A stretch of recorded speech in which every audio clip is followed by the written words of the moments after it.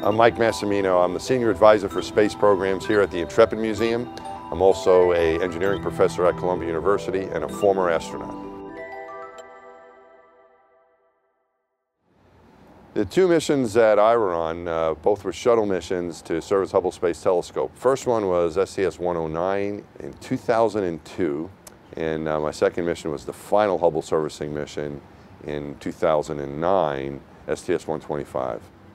One of the defining characteristics of the telescope is that it was built and designed to be serviced by astronauts and by the space shuttle. You know, the size of the telescope was dictated by the size of the payload bay.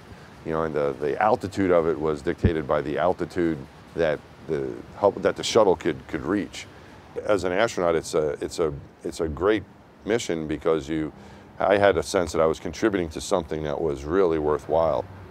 My favorite images were always the early release images, the ones that came down first.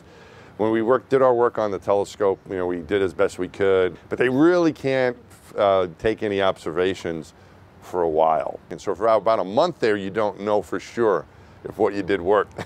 You think so, but like, oh, let's see what the thing looks like.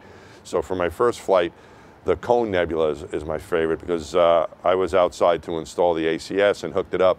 And this beautiful image, the Cone Nebula, which is kind of like a star nursery, it made like the front page of the papers and stuff, and I was like, that's pretty cool. You know, again, it's very beautiful. May not be the most beautiful one, may not be the most important scientifically, but it's my favorite because it showed that the instrument worked. My favorite one from my second mission is just a dot of light, and that is the Space Telescope Imaging Spectrograph first light. It worked. It picked up a star, and the thing powered back up, and the repair was correct. And worked. And that little image of this like faint star is one of my favorite images. It looks like a light bulb. I guess we all kind of have this you know, affection for the telescope and what it does, and a respect for the science that comes out of it, but also the engineering wonder that it is. It's an amazing machine. I think it's the greatest scientific instrument ever built.